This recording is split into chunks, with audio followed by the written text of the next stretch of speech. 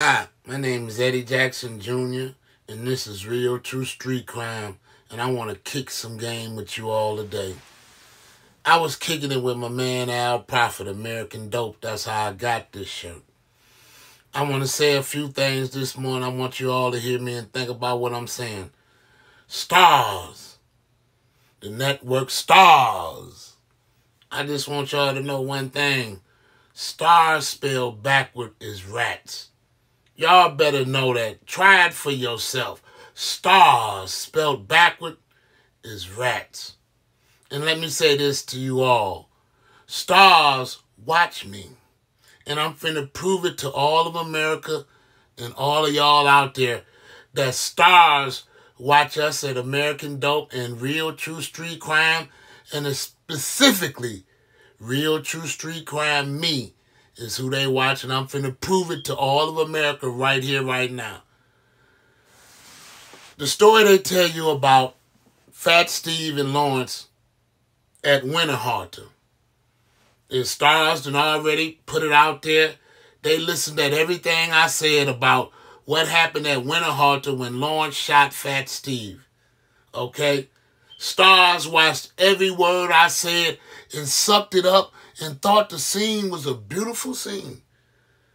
And they put it on Stars. Look at it for yourself. And they said when Lawrence shot Fat Steve, they was at Winterhalter. They was actually at Tyndall Rec Center. KK told me, Eddie, we was at Tyndall Rec Center when that happened. But Stars said Winterhalter watching me just like that. So after that, they got to call KK up. Understand that because they watching me. The Winterhalter story. So let me go into it a little deeper. How Stars is watching me. Because I done seen 3-4 stories I done told right there on Stars. And I want to clear up a few misconceptions. Because me and Al Prophet was sitting around talking. And Al Prophet got the whole BMF file from the beginning, the first day to the last day. Al Prophet has the whole file on BMF from the federal government. That's what I like to read. Because it's a lot of street rumors that ain't true. When you look at the real FBI files, that's what you're looking at. And when I looked at the real FBI files, the entire case, the most money I ever found that the government took for Big Meats was $900,000. I didn't see nothing about this $50 million that somehow the government or whoever broadcasted out there to kill Big Meats and Southwest T. That's how they kill you, man. They over-exaggerate your case to the media. Look at white boy Rick. He tell you they over-exaggerate his whole fucking case, and the government came back and told y'all that they over-exaggerated his goddamn case. So that's what the government do to set you up and take you down. They exaggerate your case. Now this $50 million they supposedly took from Big Meat, it ain't in the files nowhere. Nowhere. The most the government got in there that they ever took from Big Meat was $900,000. So let's clear up that myth of $50 million. Because as far as the government go, they didn't take but $900,000 from Big Meat and Southwest T. And taboos. You see how they mention taboos? Look on my channel. I mentioned taboos before BMF ever came on the air. Taboo in the Tangerine Room. See, what they didn't know on Stars was the Tangerine Room was just as big as Taboos, and they freaking both of them like that. So anybody who was running the Taboo would go to Tangerine Room too. So I'm giving you the real facts from people who lived it and didn't just hear stories from the streets and exaggerate shit. Like White Boy Rick case. They exaggerated that boy case. Even the Curry boys told y'all. They asked Johnny Curry, what was White Boy on the scale of 1 to 10? But if you had asked the government, they'd have told you he was a 20. And they'd have known they was lying on that boy, man, to give him all that time. Understand how the government exaggerates your case to the media so the media be against you, man. When they come in that courtroom, Big Meats had $50 million. Not in his FBI file, he didn't have $50 million. Look at the government. And the government, if anybody out there know any goddamn thing, the government chased the motherfucking money. And all the government came up with was $900,000. Now, where the $50 million at? Obviously, Big Meats got that shit still stashed in the street for when he get out. Understand that.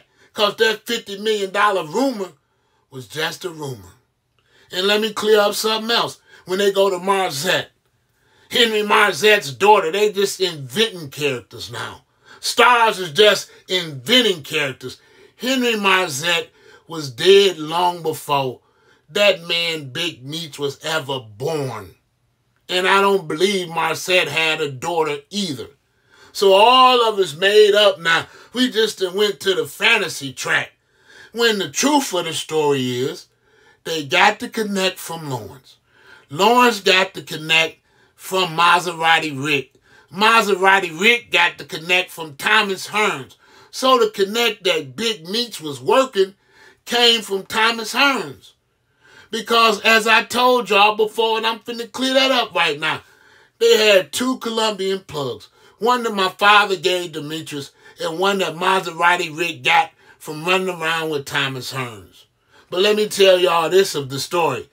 Both of the Colombian plugs wanted to deal with Demetrius because Maserati Rick was too flamboyant and they thought sooner or later he would catch a case and might roll on them. Now ask Al Prophet.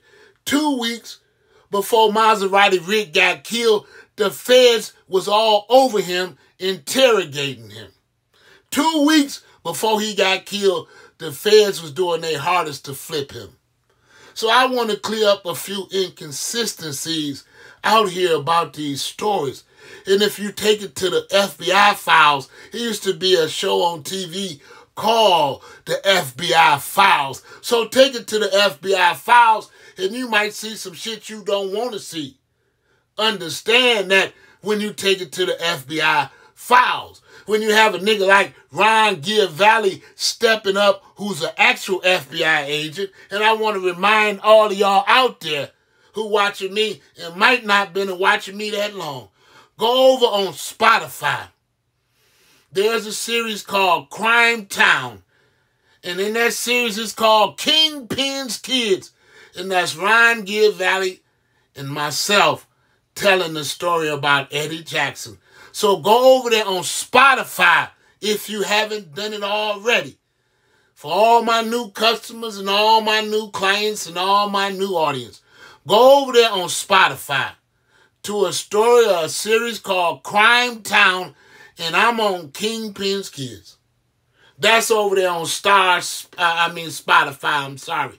We ain't on Rats over there on Stars, which is rats spelled backwards. Understand what Stars really is. Don't Puffy look like a big-ass rat to you now? A star. Puffy looking just like a motherfucking rat. And I do want to say one thing. I've been a kid who been under the spotlight. The newspaper followed me, writing about me as a kid, riding my mini bike. When I went to school, the kids was calling me a doper kid, and I don't even know what dope is. So I will say one thing, and I will say it clearly. I feel sorry for Puff Daddy kids. I'm a piggyback LL Cool J, and I'm going to leave it right there. I feel sorry for his kids. And that's the truth, because I know how they going to be ridiculed. I know how when you go to school, everybody whispering and talking about you, and some niggas got enough nerve to come up in your face and say it. Your daddy is this. Your daddy is that. So I know what Puff Daddy kids gonna face, and I really feel sorry for y'all.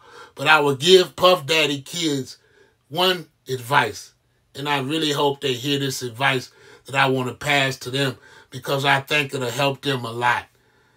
Stay out of the media. Stay out of the media. That's the only advice I would give Puff Daddy kids. Stay out of the media and let it play out. Understand that. So this is real, true street crime, and I'm telling y'all all about how Stars and all the rest will take your story, play them, and you'll never get 50 cents for them.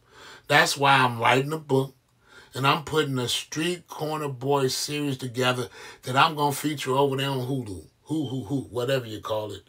Hulu or Hoo-Hoo, whatever you want to call it, one of your networks out there that's featuring those kind of shows. And Detroit shows are getting real big these days. So I'm looking for a production company. And I got a few dollars, so I need a production company. And if anybody got a production company and they want to step up and work with me, and I got a few dollars to work with, and let's do this Street Corner Boys series and bring any one of these stories. And I got 1,500 stories out there right now. Let's bring any one of them that you enjoy to life on the screen in a 30-minute series, a reenactment of any stories here on Real True Street Crime on Street Corner Boys. And as I say to y'all all, Cash App Eddie Baby 22. And subscribe, share, and thank you too. And if you haven't, go over there on Spotify and check us out on Crime Town Kingpin's Kids. And I know about money, because all I ever seen was money. Understand that. And as I said to y'all the other day, the fat man used to handle so much goddamn money from the flow, it would be stacked from the flow to the ceiling. And that's a fact, Jack. And I'm just giving y'all the fact, Jack, from a real motherfucking FBI files. And all I seen in that FBI file, too, was 6 niggas from Detroit who play like they real ones, but they really snitched on that man. And I ain't gonna give them up. If you want to find out who they are, go and get the FBI files like we did. And then you'll know everything you want to know about Big Meech.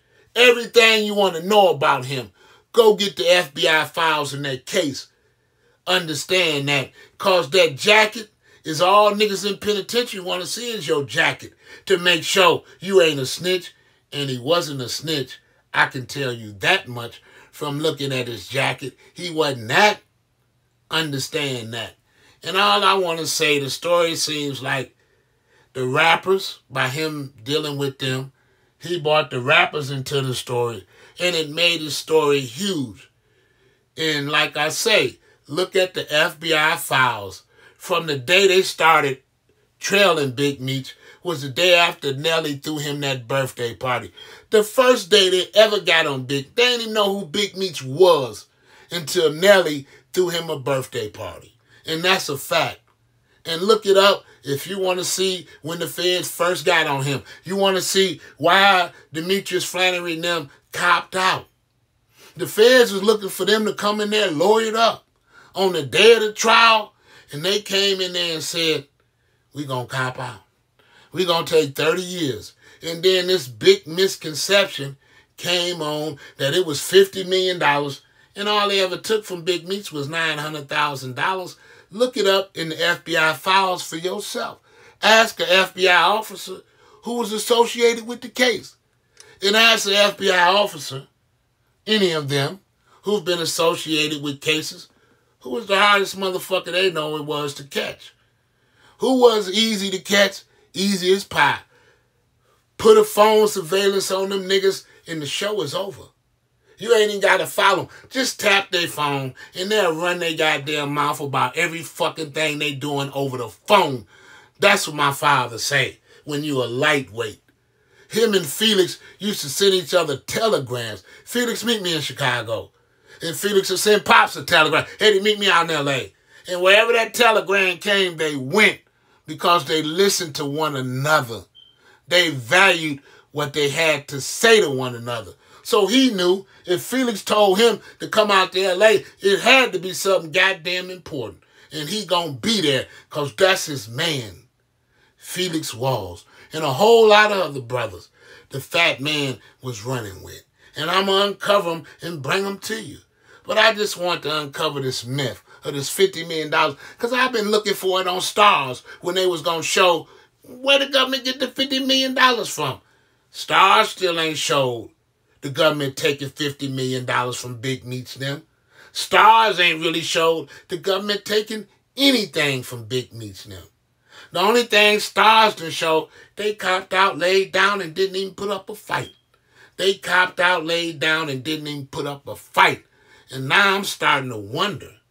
Now I'm starting to wonder seriously by me looking at that FBI file, and the most money that they ever took from Big Meats was $900,000. I'm wondering in my mind, did he have the money to fight the fight that it was going to take to fight the fight? Because I'm going to go in the words of my man who was representing Muhammad Ali. When Muhammad Ali decided to fight the government, he took all the, give me a credit card, give me all you, this is what it's going to take to fight the government. It's going to take everything you got to fight the government, Muhammad. And this is Muhammad Ali. And he told Muhammad, give me your credit cards, give me everything you got, because fighting the government is going to break you. And look at it. Fighting the government broke Muhammad Ali. And Joe Frazier gave him a fight to bring him back because the government had broke him.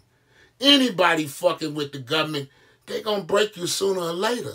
Know that. The greatest had to battle with him and come back as the greatest. But they broke Muhammad Ali too. So I be trying to clear up some misconceptions and tell y'all about stories. And I have to thank my man who gave me a $10 cash app. I got to say thank you. I can't pronounce your name, brother, but it's spelled Tewdays.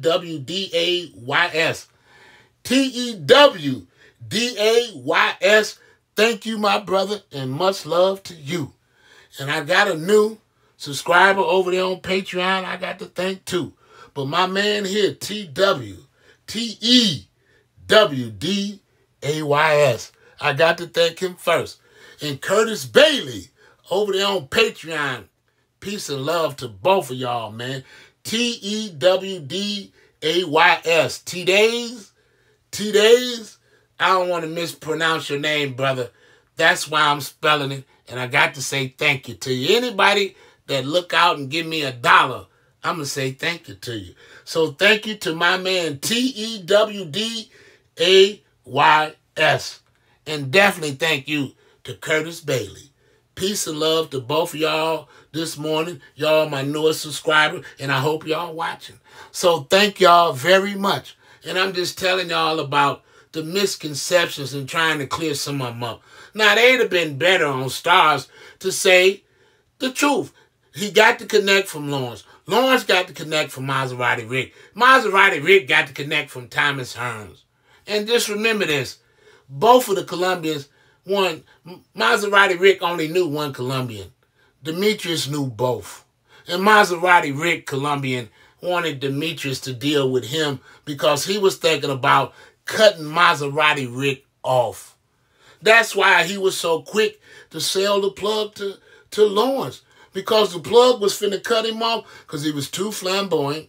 The plugs knew the Fed was on him like 40 going north. And as I told y'all, the Feds had interrogated that man toughly 2 weeks before he got killed, trying to flip him. So here's the facts of the stories, and check it out for yourself. Go to that FBI file and look at it, and then tell me what you think. Because what I saw 6 niggas who ratted on that man. Straight up rats, and they run around in the streets now like they big fellas. Wow. I'm going to leave it there. But all that shine ain't gold. Just remember that.